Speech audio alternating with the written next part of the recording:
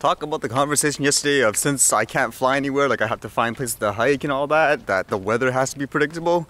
It said today there was supposed to be showers and the possibility of thunder showers. Wow, that was sure accurate, wasn't it, people? It looks like today you guys sent me some updates for that Marc Garneau stuff, okay? Kind of interesting. And I think for the mapping and stuff, yeah, please keep me in touch, like whoever's trying that new firmware update, because again, I can't try it just because I can't fly it anywhere because of the silly laws. So it'll be interesting to see how it is for other people's Mavics. The only thing I've read so far is people that said they updated it. For some reason, they can't shoot in 4K anymore, whereas some people say, oh, I just reset it and it works. I guess that's just a negative of upgrading, like, you know, new firmwares and stuff in general. There's usually like a ton of new bugs or kinks that people have to work out. There's one interesting piece of news I read just because of all these things about, like, you know, drones and lawmakers here where I think they're just closed-minded. There was actually something funny where, like, Microsoft, they sent people, like, for the press, these candy, like, filled lollipop type of things with scorpions in it because, like, one of their new consoles, they're dubbing it as the Scorpio or Scorpion. I was thinking, well, you could argue it's a really dumb marketing or PR strategy due to the culture, because people, you know, they obviously relate to things differently. It's just kind of surprising to me, like, how many people were saying, as if they did it just for this, like it's very unusual to have, like, say a scorpion and something like that. Whereas if you look at it like in other countries, actually that's kind of normal for some countries to eat things like bugs and all that. So you can even see like they even have stuff like this on sale. It just makes me think again, a lot of people, they should try to experience different cultures or how people live like in other parts of the world too, because it might actually be normal for them, you never know. Like in this case, it's not like that company invented this, like it's so unusual. That just reminds me why people should experience different cultures and all that, because what might be crazy and off the wall to you might actually just be super normal to like other people as well. So just like with the drone laws and all that, like don't freak out about stuff you don't understand until you do your research into it, in my opinion. And bugs, you were saying these were salmon berries and they're edible?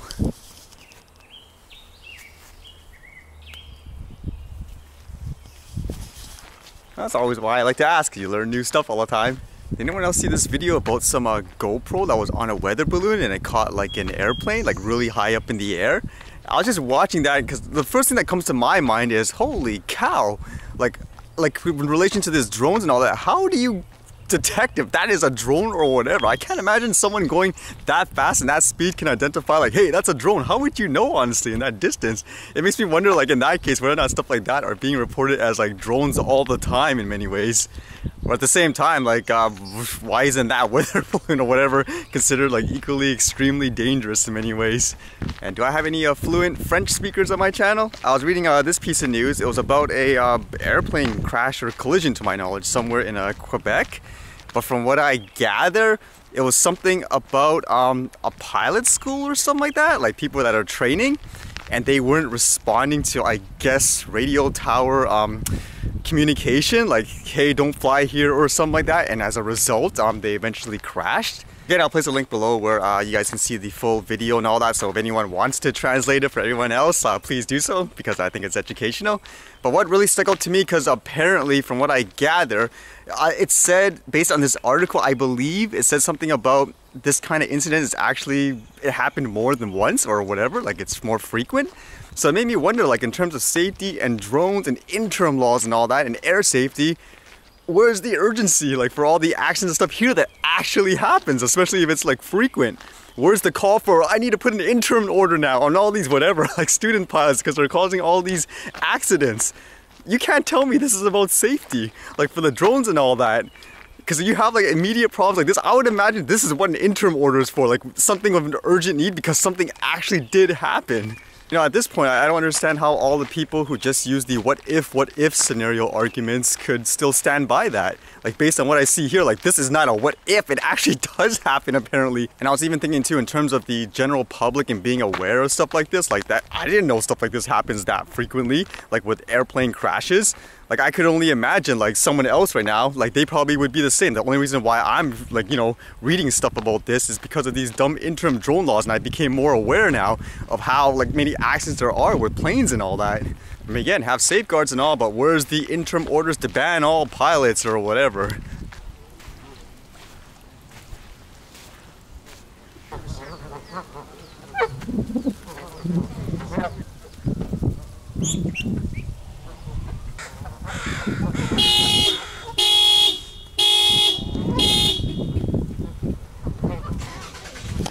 That's okay for noise for birds, but not a drone.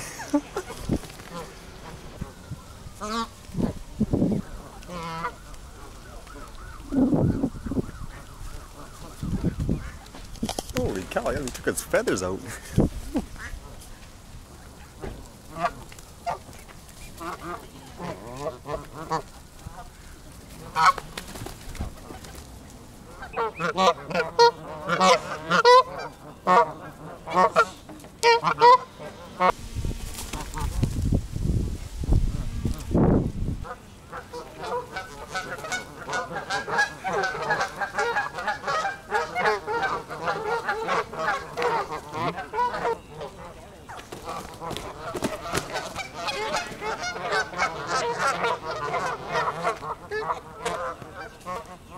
You know, it's kind of funny because Bob, your comment came up, he said Emperor Garneau knows best, and they started to get into a rumble when they said that.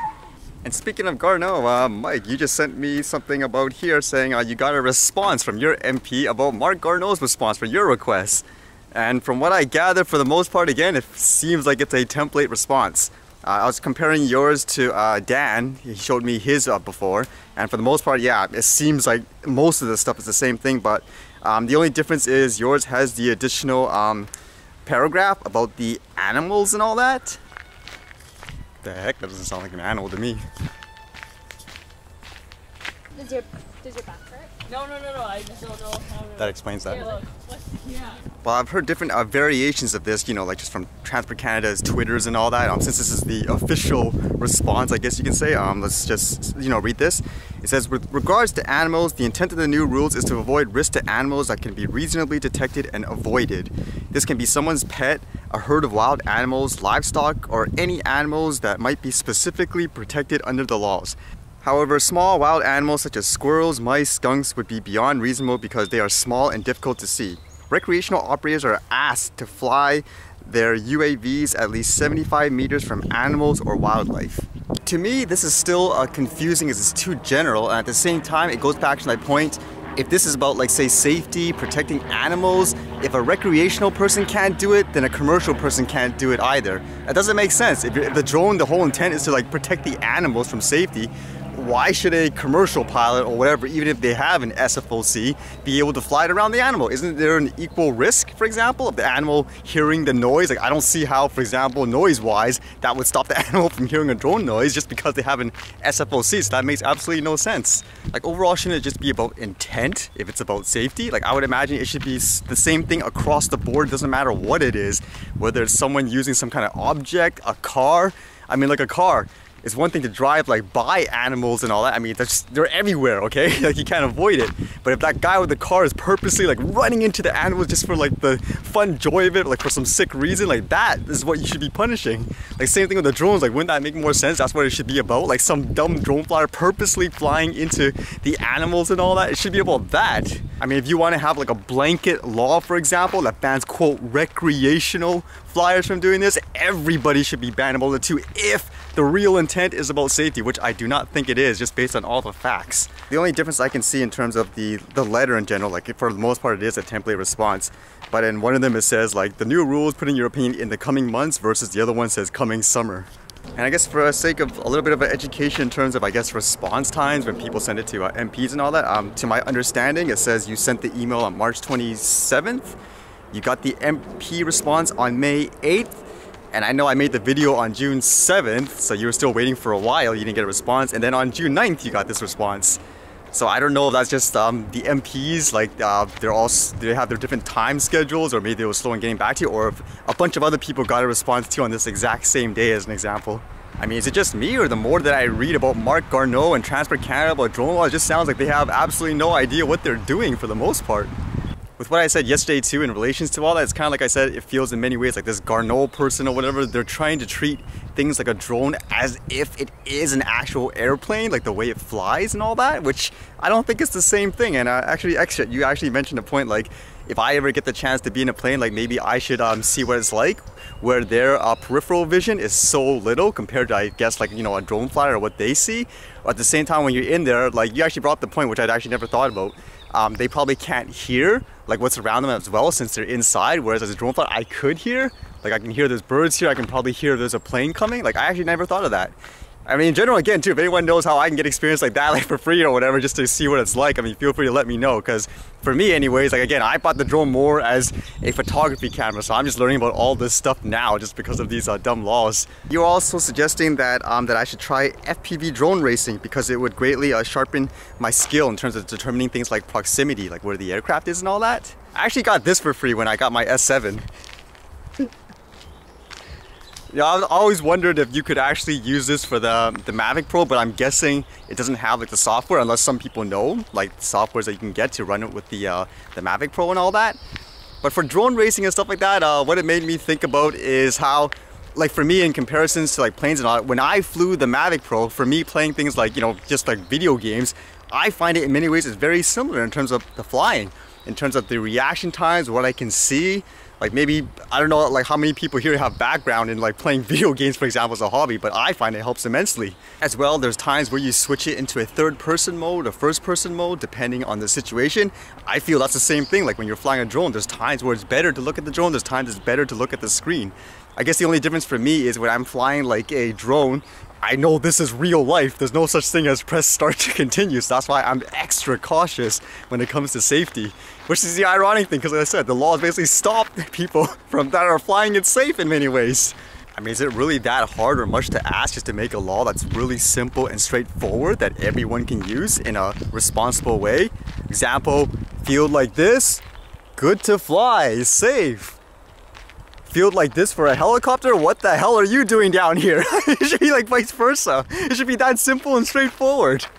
I mean, with the way the law is done and talking about video games and all that, it makes me think just because it's tech phobia, it would be like Marc Garneau playing this game for the first time where you're like a vigilante. You can literally just with a smartphone, you can pretty much like hack into anyone's personal life information and do it as you please. Like you can use it for the good or bad. So because he's like say played a game like this, now he's like, oh man, I better like put an interim order to ban all smartphones because that's what people could potentially do. I mean, technically, yeah, but isn't that a bit too far-fetched? Holy. So I really hope like everyone like in general, like the whole public just realizes how ridiculous this is with the law. I mean, don't hold people back because a lot of people are doing good with the technology. Anyways, see you guys later.